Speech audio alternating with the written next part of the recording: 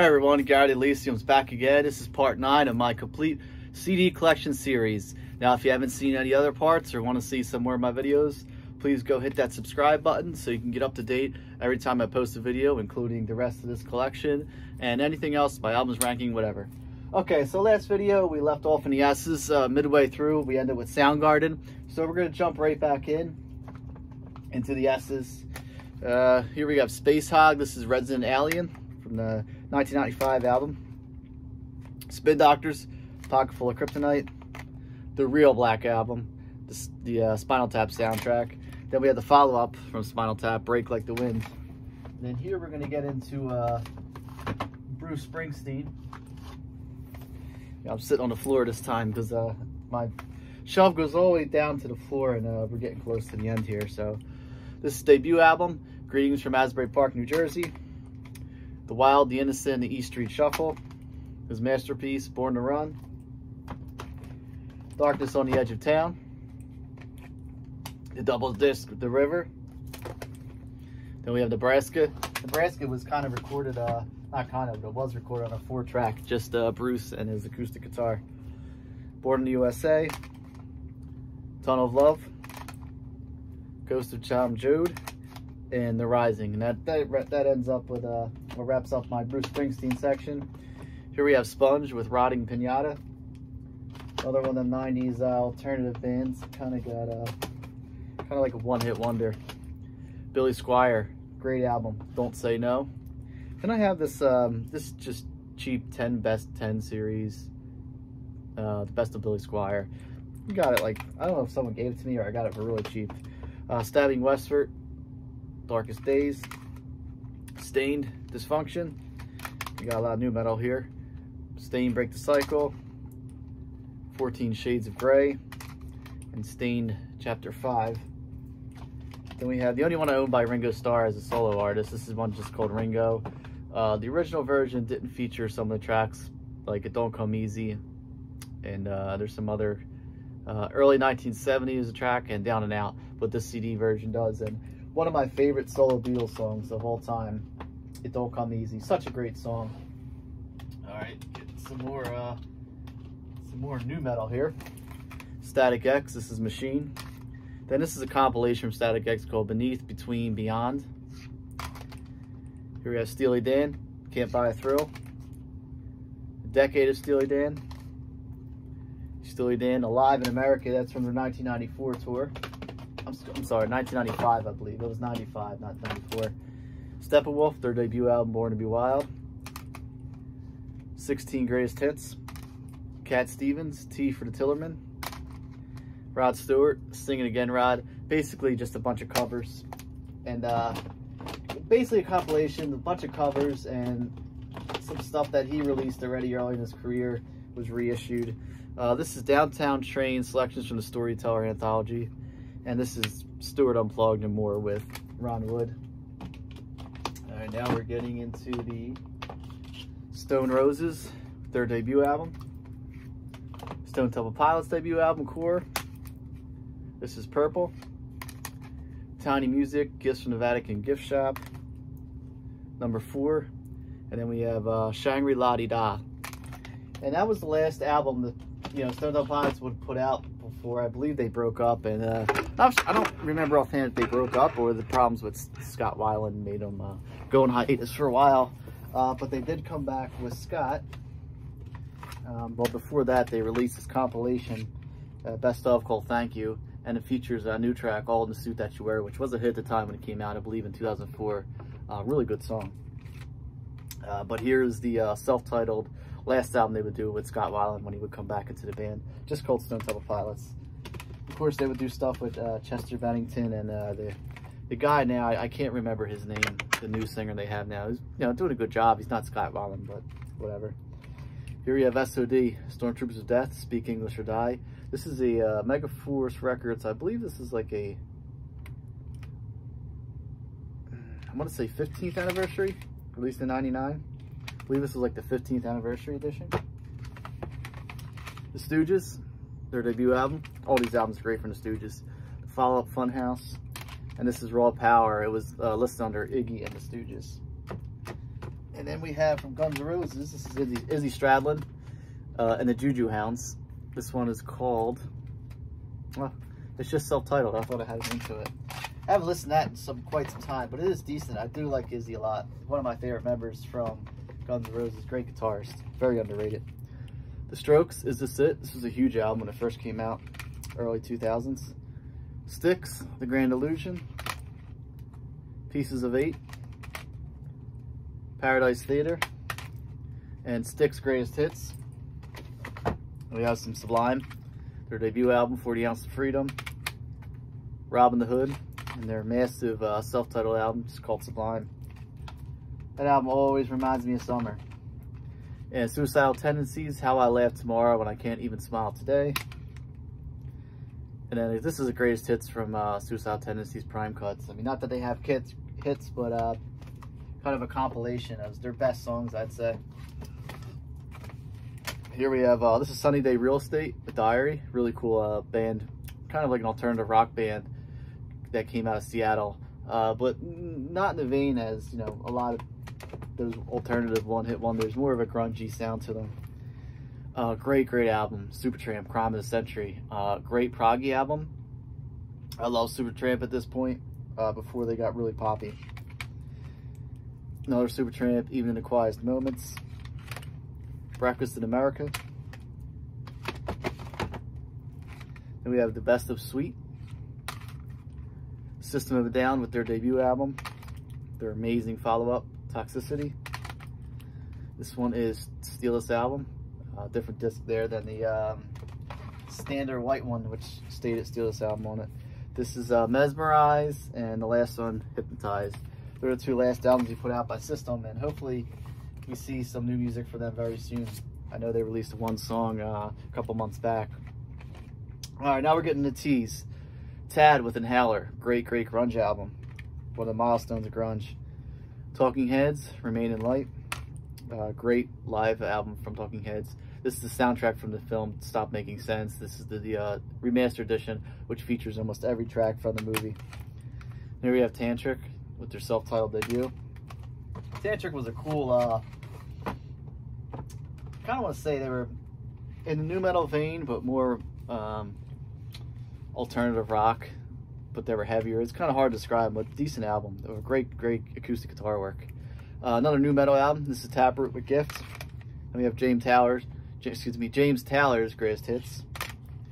Tears for Fears. This one's called Tears Roll Down. Greatest hits from 82 to 92. Excuse me. Speaking of grunge, another amazing album, masterpiece of grunge. Temple of the Dog. Obviously, what would become to be Pearl Jam without Eddie Vedder and Chris Cornell on vocals. Here we have Tenacious D, their self-titled album.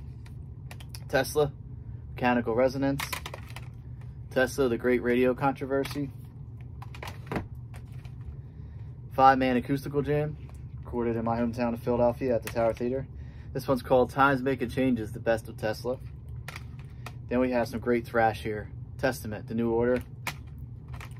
And then here, Practice What You Preach. Great band. I don't have a lot by Testament. I only have 4 albums. The Formation of Damnation, they're great comeback. And this one, Dark Roots of Earth. This was the follow-up, I believe. And probably wasn't. But it's very, I'm not positive. There's a 4-year gap in here, so I'm not positive that was the follow-up. They sound very similar. Great sound. All right, now we're getting to Thin Lizzy. I'm a big Thin Lizzy fan. So we have their debut album, which is simply called Thin Lizzy. Shades of a Blue Orphanage. Vagabonds of the Western World. Nightlife. Fighting. Jailbreak. Johnny the Fox. Bad Reputation. Live and Dangerous. Black Rose. Chinatown. Renegade. Got a great heavy album, Thunder and Lightning. Last studio album Thin Lizzy would put out. And this is called Life. It's a live album, double disc. Came in one of them thick boxes, but I broke it down into one case. You know, these cases where you flip them over, just to save room, basically. And this is Still Dangerous, live at the Tower Theater, another in my hometown, Philadelphia, PA. All right, here we got Third Eye Blind, their debut album, and 38 Specials debut album. The follow-up, Special Forces. I'm sorry, Special Delivery, and then this is Rockin' Into the Night. These are kind of cool. They're kind of like those King Diamond and Merciful Fate releases. They're kind of vinyl replicas on the CD. All right, still going with the tees here. Still a 38 Special. This is Flashback. This is something I picked up cheap. It's basically like a greatest hits. And this is the first greatest hits I bought from 38 Special for any of their studio albums. This is the very best of the AM years, 1977 to 1988. So if you wanted to get into 38 Special, this is the album I would go with. Really great album, has all the greatest hits on there, and some great tracks. Only thing I own by George Thorogood and Destroyers. This is what's this one called? The Baddest of George Thorogood and Destroyers. Obviously, it's a greatest hits. 311, their self-titled album. From Chaos, and we have Greatest Hits 93 to 03, and then rounded out another 90s one-hit wonder band kind of. Well, Walk on the Ocean. All I Want are two hits off of here. There's the old wall sticker. Toad the Wet Sprocket. This one's called Fear. And we got a little streak here, 90s one-hit wonder bands.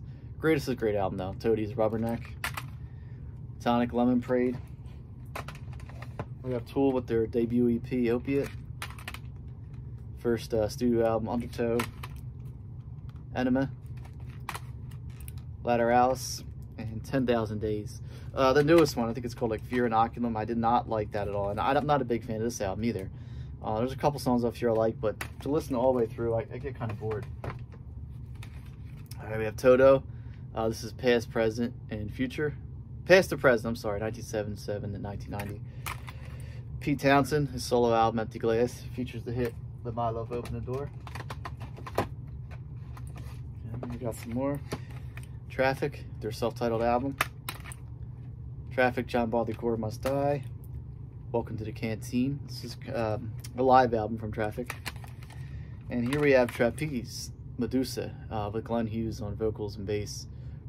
Dave Holland, Judas Priest on drums. Great early British hard rock band, bordering on metal. Pat Travers Band, great live album. This is called Live Go For What You Know. Great album.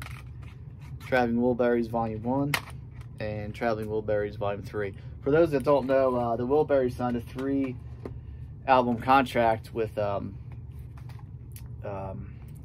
Warner Brother Records at the time, but shortly after this first album was recorded and released, Roy Orbison, who was one of the Wilburys, passed away, and they didn't want to, continue without him. But to fulfill their agreement, tongue-in-cheek, they called this one Volume 3 to say, hey, that's the 3rd album. So it's really only 2 albums they released. And anyway, here we go. We have Trivium. This is The Crusade. Over here we have Triumph, Allied Forces, T-Rex, Electric Warrior, Twisted Sister, Stay Hungry, great album. This is Twisted Sister, Big Hits and Nasty Cuts. Typo Negative, Bloody Kisses, another amazing album, as is this one. October Rust. And one more for the T's end up, and it's Typo Negative, Life Is Killing Me. Okay, let's go move you over a little bit as we get into the O's. Sorry about that. Trying to work my best, being I'm on the ground. The O's, I think I said we're getting into the U's, not the O's. UFO, Phenomenon. UFO, Lights Out. Obsession. And of course, the amazing live album, Strangers in the Night.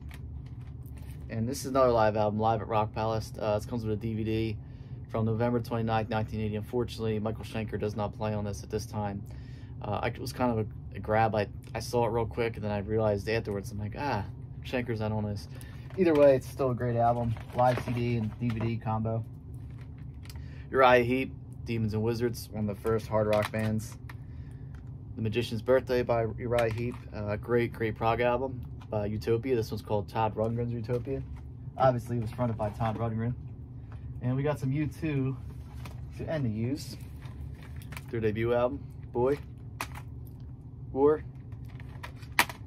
The Unforgettable Fire, Joshua Tree, Ride on Hum, Achtung Baby, Zooropa.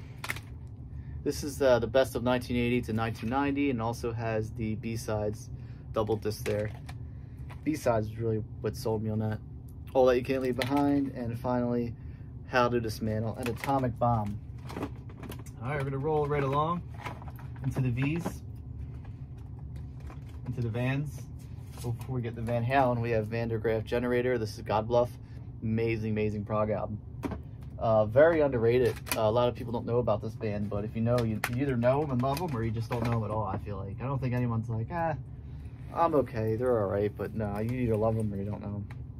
Anyway, Van Halen, their amazing debut album. My favorite by VH, Van Halen 2. Women and Children First. Fair Warning. Diver Down. 1984. Of course, that would wrap up the David Lee Roth years. And then with Sammy, we have 5150, OU 812, For Unlawful Carnal Knowledge, and their first official live album, Right Here, Right Now, double disc. All songs with Sammy Hagar, recorded on the For Unlawful Carnal Knowledge tour. And then the last studio album they would do with Sammy Hagar, Balance.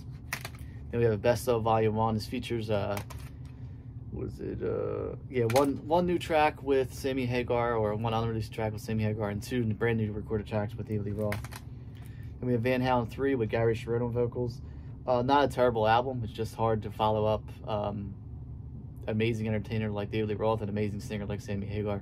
Gary Cherone, yeah, he's a great singer, but I guess he just didn't really, fit in with Van Halen, but it's not a terrible album. And here we have another greatest hits. This is called The Best of Both Worlds. As the title states, it's got all the hits with Sammy and with David all in the one, 2 discs, and this features 3 new tracks with Sammy Hagar, because Sammy rejoined the band at this point and they went on a tour, and this was the CD they released to tour behind. Then we have their return of David Lee Roth, Different Kind of Truth studio album, and this is Tokyo Dome VH in concert. Last official release from Van Halen, featuring David Lee Roth on vocals. It's kind of the double disc live CD that came out on a Different Kind of Truth tour. Does not feature Michael Anthony. The last 2 I showed did not feature Michael Anthony on bass, as he was replaced by Wolfgang Van Halen, Eddie's son. All right, continue with the V's. We have Vanilla Fudge, their amazing debut album, one of the best albums to come out of the 60s. Stevie Ray Vaughan, Texas Flood. I don't have Stevie Ray Vaughan in my blues section because I feel like he's more poppy. It's not fully rock, but he's more like pop blues rock. Couldn't Stand the Weather, Soul to Soul, Double Trouble, Alive Alive, In Step, Sky is Crying, Greatest Hits, Live at Carnegie Hall, Blues at Sunrise. This is a cool, slow blues album, basically a compilation. And here we have the Vaughan Brothers, which is Jimmy Vaughan and Stevie Ray Vaughan, called Family Style. Great album. Eddie Vedder, Into the Wild. Great album and movie. Ukulele Songs by Eddie Vedder. This one never really grew on me. I feel like it's a little too long, a little too tedious. It wasn't as good as the first album, the Into the Wild soundtrack. All right, to finish up the V's, we have Velvet Revolver, Contraband, The Velvet Underground, and Nico. Velvet Underground with White Light, White Heat. This is the best of Velvet Underground, words and music of Lou Reed. Then we have Venom, New Wave British Heavy Metal, Welcome to Hell. Their follow-up, Black Metal. That's where the genre got their name from. Rook Assault, an all-female grunge band. This is called American Thighs. Verve, A Northern Soul. Verve, Urban Hymns. And finally, to wrap up the V's, we have Violent Femmes. This is their actually their debut album, but a deluxe edition. I'm missing the slipcase, but as you can see there, it's 2 discs. Second disc is all live recordings. You have 10 demos added on to the first disc. The only thing I don't like, it doesn't have the original album cover, but whatever. Overall, it's a really cool collection. So that'll wrap up part 9 of my complete CD collection. When we come back for part 10, we're gonna go right into W's. we might even finish it up into the Z's and then break it down with the other subgenres that aren't included in rock and pop and metal and hard rock and all that stuff. Anyway, thanks for watching. Like I said at the top of the video, if you haven't already, please subscribe, please support my channel, and you'll get all the updates of every video that gets posted. Again, thanks for watching, and follow me, Gary of the Elysiums.